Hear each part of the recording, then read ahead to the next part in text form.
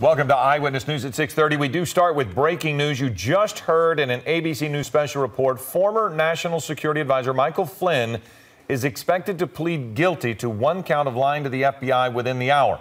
Special counsel Robert Mueller charged Flynn. He accused him of willfully and knowingly making false, fictitious, and fraudulent statements to the FBI about conversations with Russia's ambassador.